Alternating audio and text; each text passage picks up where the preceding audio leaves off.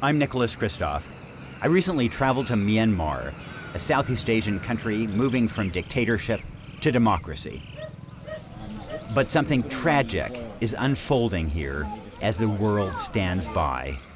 Hundreds of thousands of people confined to modern-day concentration camps, and inside, a daily struggle between life and death.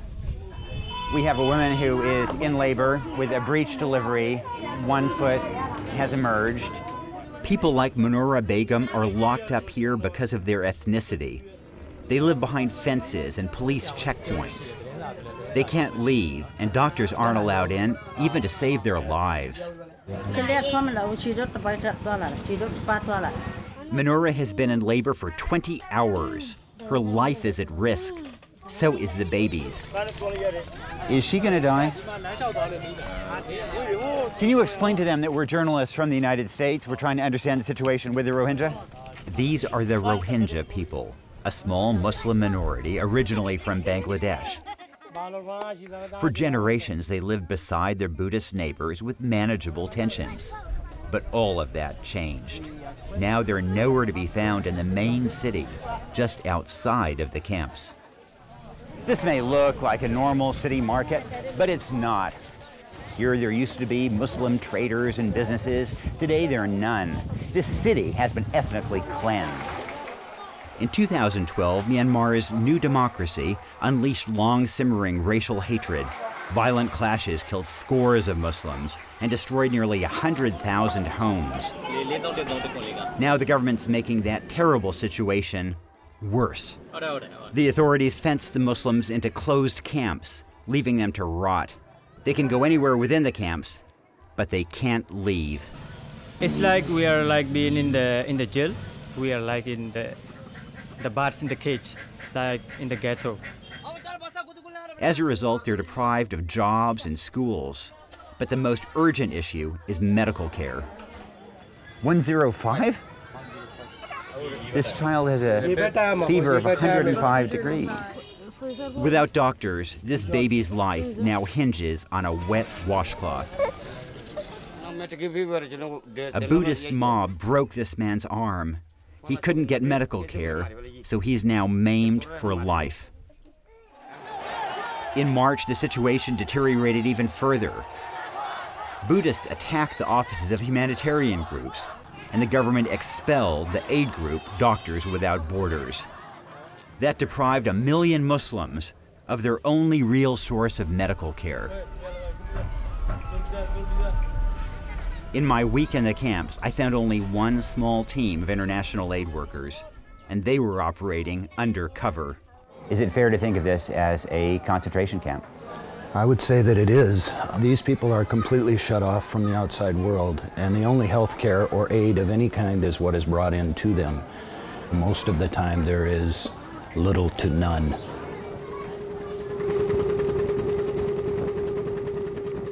Thousands of Rohingya Muslims have risked their lives fleeing by boat to neighboring Thailand.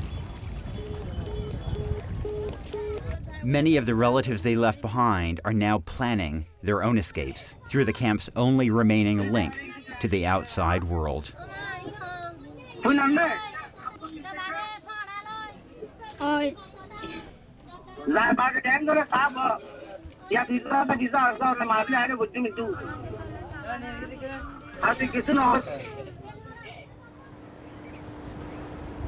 But the problems here go so far beyond the camps.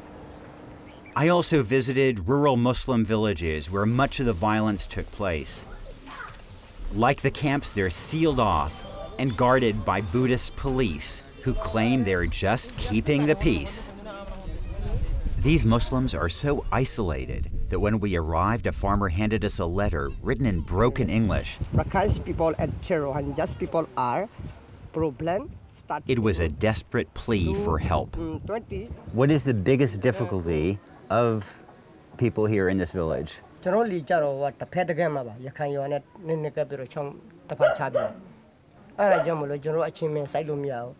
And are you afraid? Is it possible that after we leave, that you will be punished for talking to us?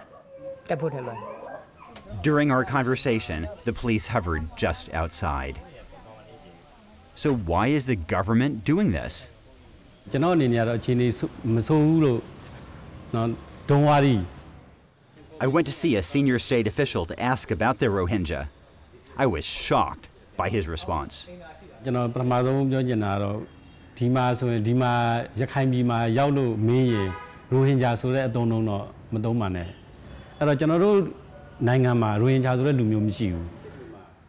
How can there be progress for the Rohingya when officials deny their very existence? In the camp the other day, we saw a young woman who desperately needed a C-section.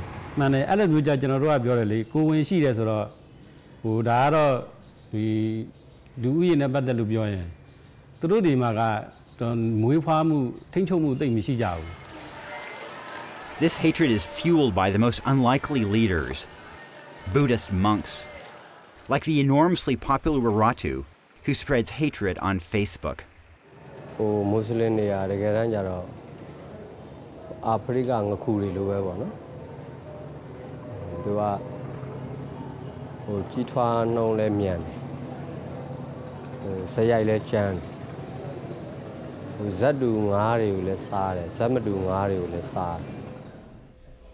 Pop into even a remote monastery, and you can find echoes of Waratu.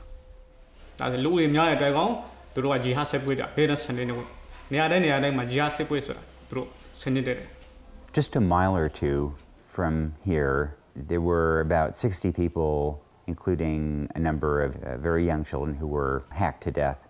Do you have a responsibility as a religious leader to try to prevent this from happening again?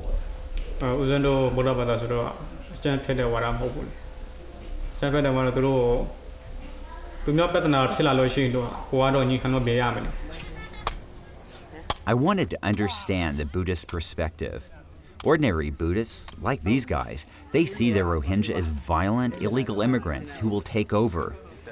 And democracy arguably makes the situation worse, as politicians compete for voters like these on nationalistic grounds.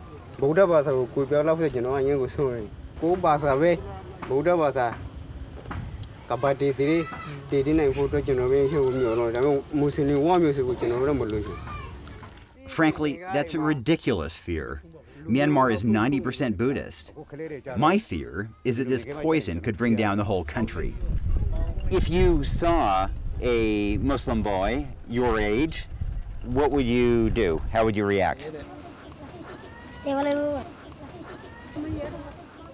Back in the camps, Muslims with medical crises have nowhere to turn but to these makeshift pharmacies. That's where I found Manura, the pregnant woman who was struggling to deliver her baby. I couldn't stand by and watch her die. Our van took her from the pharmacy to one of the few government clinics in the camps. But of course, nobody was there. We called for a nurse, but when she finally showed up, she said she wasn't up to the task. Is she gonna die? She will die. It seems to me that what is killing her is not just the breech birth, but it is also the government policy of not allowing more doctors here.